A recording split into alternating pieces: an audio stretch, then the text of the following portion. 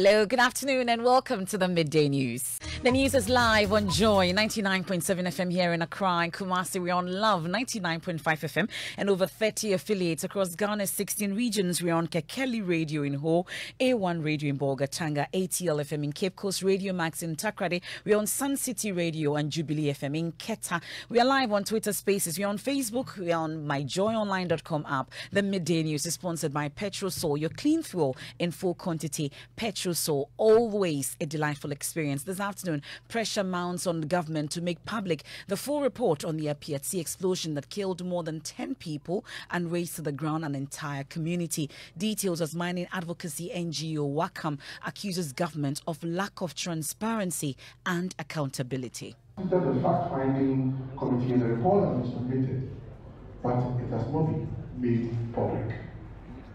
This is of serious concern. We don't have the official reports. We hear from the MC of the area who says more than a dozen people are still receiving treatment. And then we have two who have been paralyzed. And these are the people that we are still taking care of and providing their ENTs to the hospitals and maybe supporting them to pay their bills and all that. Also, government confident it will attain the required 80% subscription of domestic debt exchange by January 31 as it expresses uncertainty about total exemption of individual bondholders. It's going well. Need to engage more of the individual bondholders. I think there's more than enough time to do that. And we are confident that we will close on January 31st. I'm not sure that anybody can be fully exempted. We'll get to hear from a former finance minister, Dr. Kwabena Dufo, who insists there is no justification for President Akufo-Addo to keep the current size of government while attempting to convince bondholders to accept losses. The 209, Prof. Mills reduced the ministries from 27 to 23. You know that? Oh, okay. Yes. President Akufo worked with 27 ministries.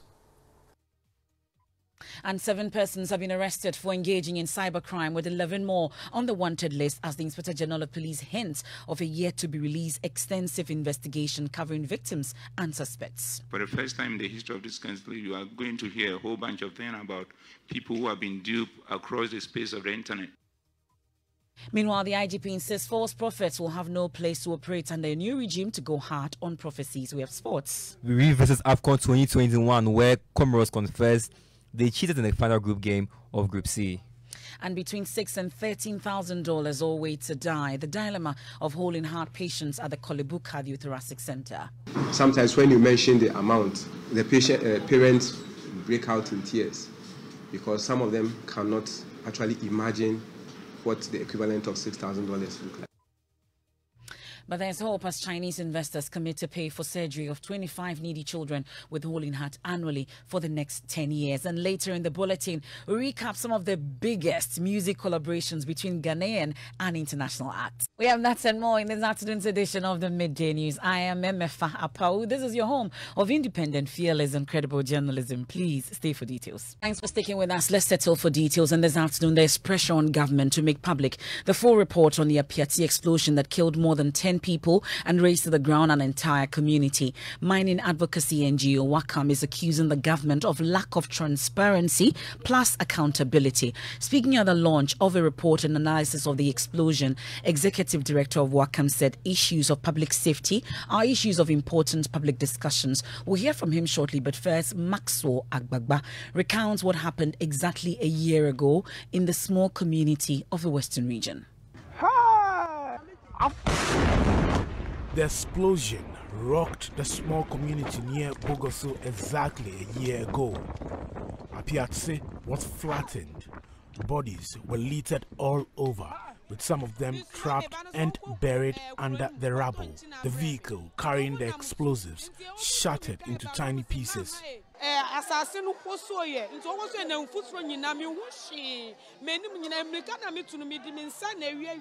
My old house is closer to the road. Oh, your house is closer to the road. I have so many pieces. Joseph Apia was at work when he was informed about the death of his son, 21-year-old Justice Kwesi Takwa. The spark started. Yeah. He rather rushed to the house and then woke the mother up. The mother was sleeping. Then went back to take videos of. Janet Amate's 1-month-old baby miraculously escaped death after their building collapsed on her. She sustained injuries on her face.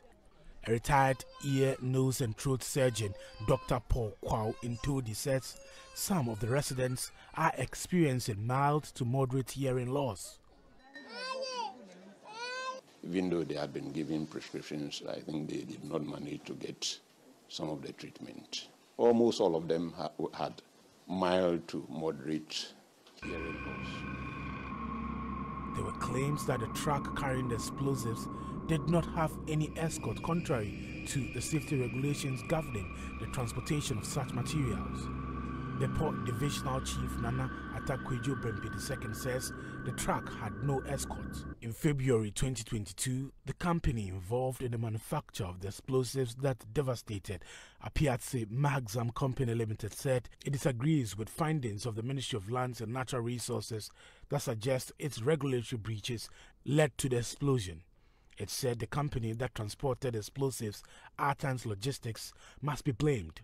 Although Maxam Company Limited disagreed with the findings, it agreed to pay a $6 million fine imposed on the company.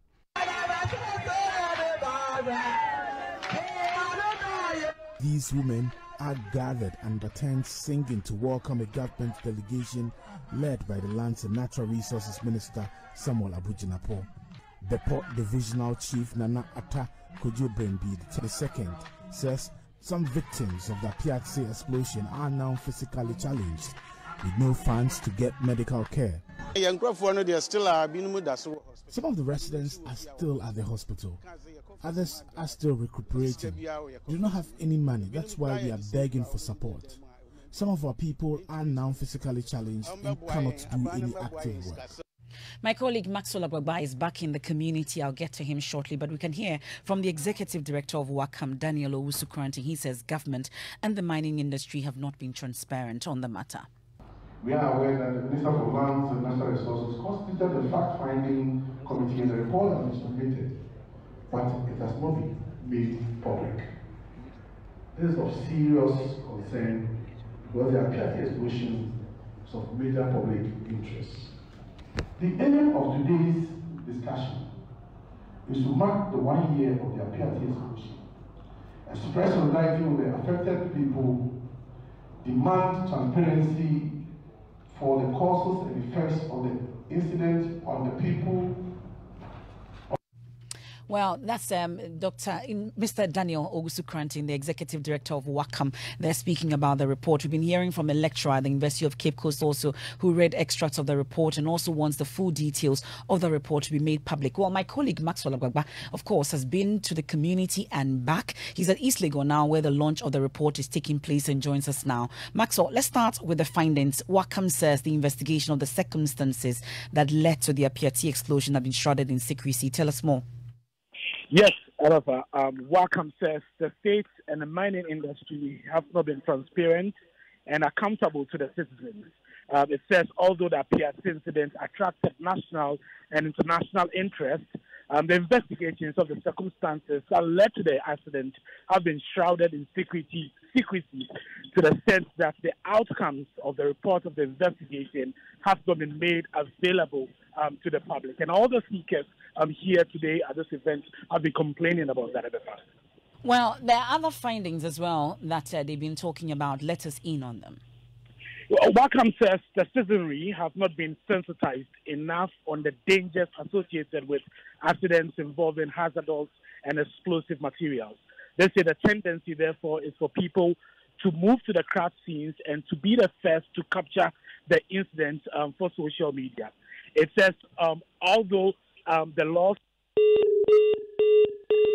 Unfortunately, I lost my colleague Maxwell Agbagba, and we are told that the report also said the explosion could have been prevented if a lot of things had been done. But this is a story that we're following closely. Maxwell Agbagba has been on the beat since that explosion, and there's more of it on myjoyonline.com. Let's turn our attention to the economy now, and government says it remains confident its domestic debt restructuring program will be subscribed by at least 80% of its creditors in barely 2 weeks. The invitation for subscription elapses on January 31, and this deadline is the third fixed by government since the quest to make the nation's debt sustainable that it took off in December 2022. Already, various stakeholders, including individual bondholders, want their investments exempted from the exercise.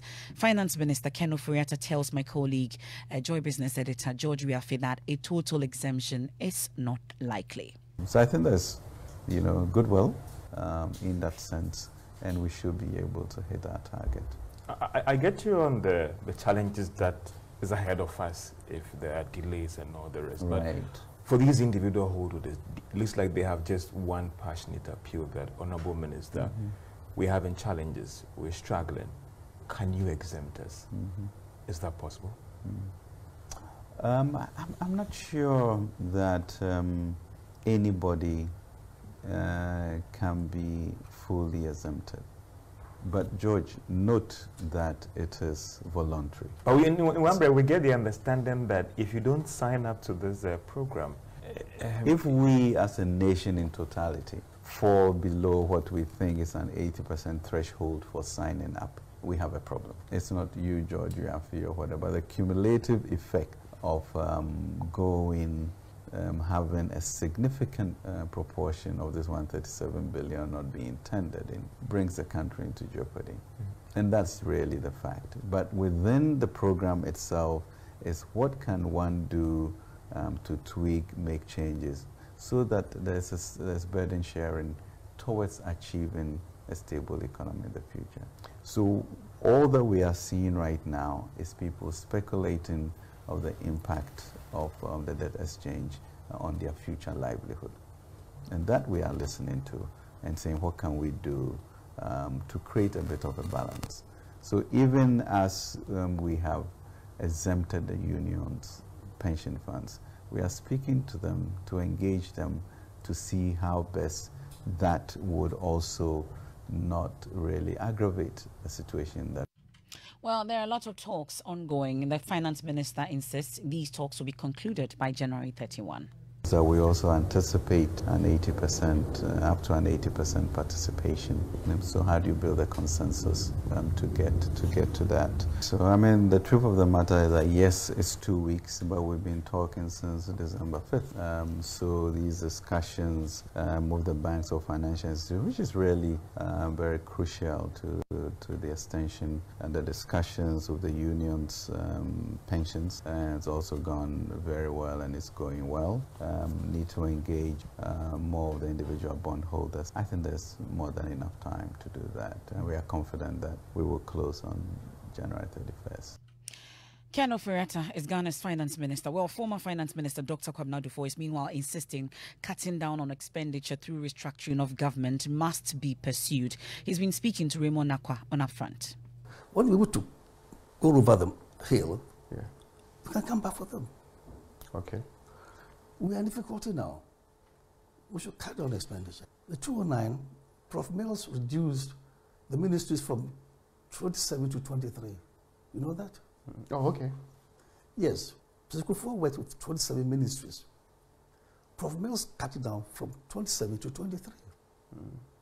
The fiscal deficit, which we inherited, was 14.5% of GDP. Prof. Mills said, well, we have to cut the whole thing down. In the first year, we aimed at cutting down to 9.4%. At the end of the year, we had 9.7%. Well, he's been touching on government's Gold for Oil program, which is to minimize the pressure on the currency and have cheaper fuel at the pumps. Dr. Dufo believes this can be handled in a much effective manner. Here's how. Using gold for butter, as butter for oil, I don't support it. Especially if it's not going to bring in crude oil. If it's crude oil, we are going to rehabilitate Tama oil refinery, or we're going to give the crude to, I hear a new refinery is being built. Yes. Okay. And these two companies are going to refine the crude for us to have the byproducts. The inflation we're going through are from the byproducts that we are importing. Yeah. I mentioned diesel, that the balance petrol. of, yes, petrol. In fact, diesel went up by almost 196% in December. It's a major source of inflation. They're driving inflation. So if we bring the crude oil and it's processed, and we get the byproducts here, the prices will be cheaper. But if we're going to use gold to bring in the finished products, we are importing inflation from outside. Former Finance Minister and NDC Presidential Hopeful Dr. Kwabena Dufo. That full interview will air tonight at 6 p.m. on the Joy News channel with Raymond Akwa. It's upfront, also on all our social media platforms. Now, 7 persons have been arrested by the police for their various role in cybercrime activities. The service is also on a hunt for 11 more people identified. The Inspector General of Police, Dr. George Ekufu-Dampare, says the police will in the coming days make public outcome of a comprehensive investigation covering victims and suspects of cybercrime. He was responding to public interest questions at the Public Accounts Committee hearing into the Auditor General's report of 2020. The challenge used to be the case where we're having an environment where people can just walk to any service provider and get a number unregistered. Fortunately, with the registration of the numbers and the blackmailing, so to speak, of all numbers which are unregistered, there is a difficult for these people to continue.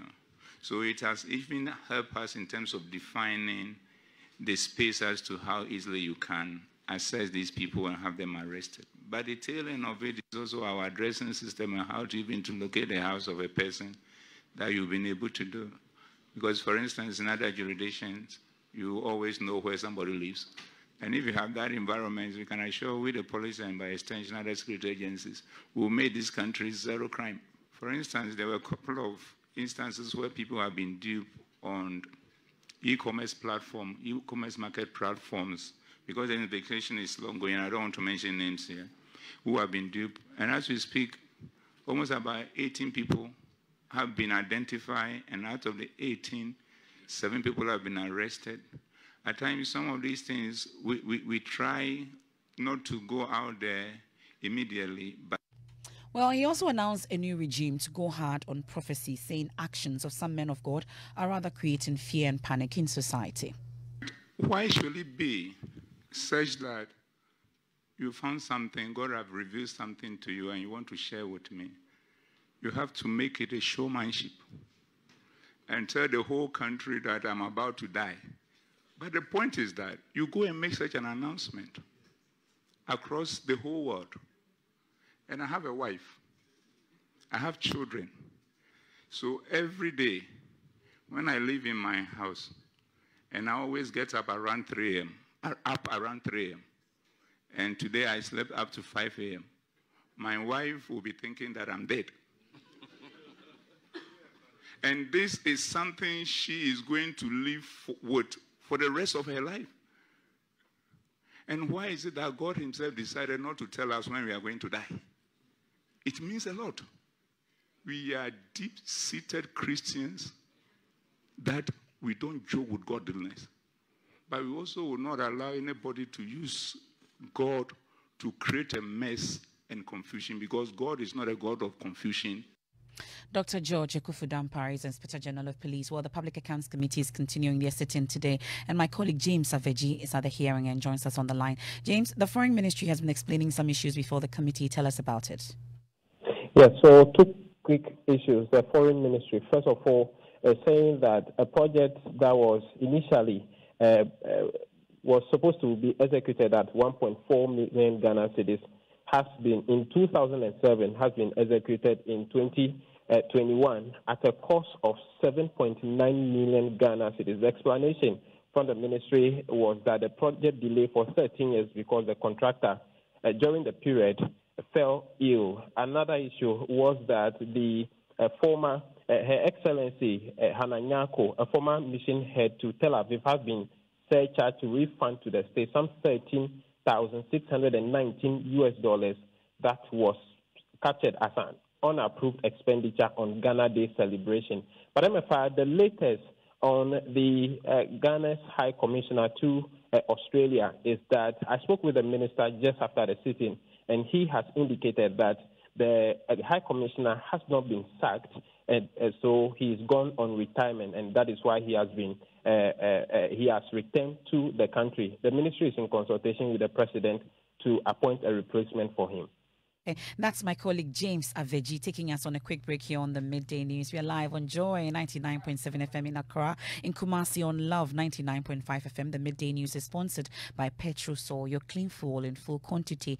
Petrosol, always a delightful experience, and pressure has been mounting on government to make public the full report on the Apiati explosion. A year on, that explosion we know killed more than 10 people and razed to the ground an entire community. We've been hearing from mining advocacy NGO Wakam accusing government of lack of transparency plus accountability. When we return, we'll bring you sports, and then between $6,000 and $13,000 or wait to die. The dilemma of holding heart patients at the Kolebu Cardiothoracic Center. But there's hope as Chinese investors commit to pay for the surgery of 25 needy children with hole in heart annually for the next 10 years. I'll tell you more. And later, we recap some of the biggest music collaborations between Ghanaian and international acts. Thanks for staying with us. Let's do sports. Michelle Queen is here. Michelle. Yes, if I remember last year, almost around this time, everyone was left sad because Comoros beat Ghana in the final group game of the AFCON 2021. Well, their FA president says that in that game, they cheated because, around that time,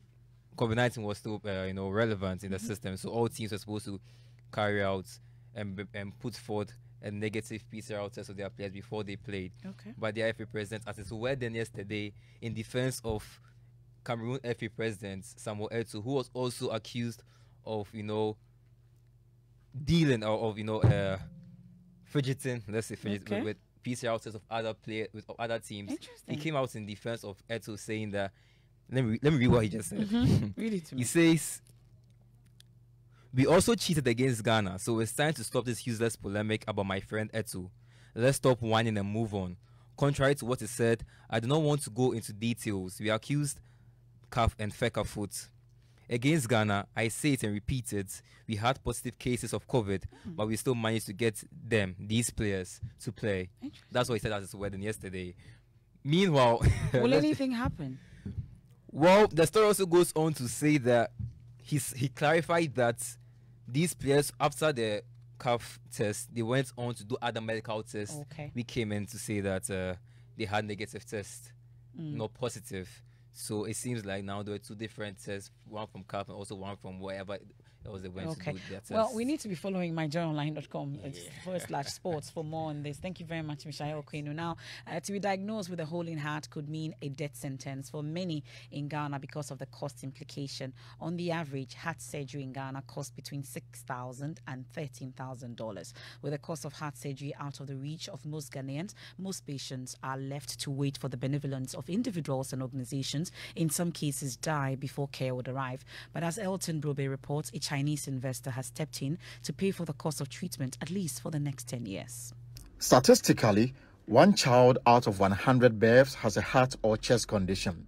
Smoking, excessive drinking, long exposure to X-ray, and poor eating habits by pregnant women are some of the causes of heart and chest conditions in children. The taking of drugs without prescription and the failure of some expectant mothers to attend antenatal care are the other causes. For most patients suffering the disease, cost is a huge barrier. Here is consultant at the National Cardiothoracic Center, Dr. Koe Nsua Mensah. One of the pains that we have had is to see a child with a hole in heart condition who can be saved through relatively simple surgery. And there are no resources to be able to do that. It's very painful. Sometimes when you mention the amount, the parents break out in tears because some of them cannot actually imagine what the equivalent of $6,000 look like. And to have the opportunity to be able to do free surgeries for 25 children every year, that's about a third of our capacity now.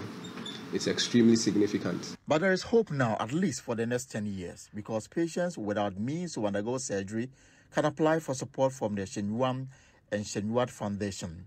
Named after 17-year-old Shenyuan, himself a hole in heart survivor, is a son of Chinese investor Shen Shan, who is a founder and chairman of the Sunda and Keda groups of companies with operations in Ghana in the last 20 years. Realizing the difficulties his son went through and the impact it had on his family after being diagnosed with a hole in heart at age 5, He gladly accepted a call when businessman Herbert Mensah suggested to him the idea of lending a hand to help patients in need at the Cardiothoracic Center. This is a time we need to do the right thing to pay back to the Ghana society, because we are investing in Ghana near 20 years. Ghanaians are very nice and kind. I can feel that from the heart because I'm very familiar for the country. So that's the reason I just discussed with my wife and my 2 children. I say, do you like to build a foundation in Ghana to help the children? They really have the same sickness. They feel happy. They say they like to do that. Well, the Chinese investor to the rescue, ending that report. Well, the Tamale High Court has dismissed 2 cases brought before it challenging the outcome of the 2020 parliamentary results of the Savelugu and Zabzugu seats. In the case of the Zabzugu seat, the judge, Justice Daniel Obeng, said the evidence presented showed the Electoral Commission followed due process in conducting that parliamentary elections held in the area. He said he did not see any irregularities that should warrant a reversal of the declaration.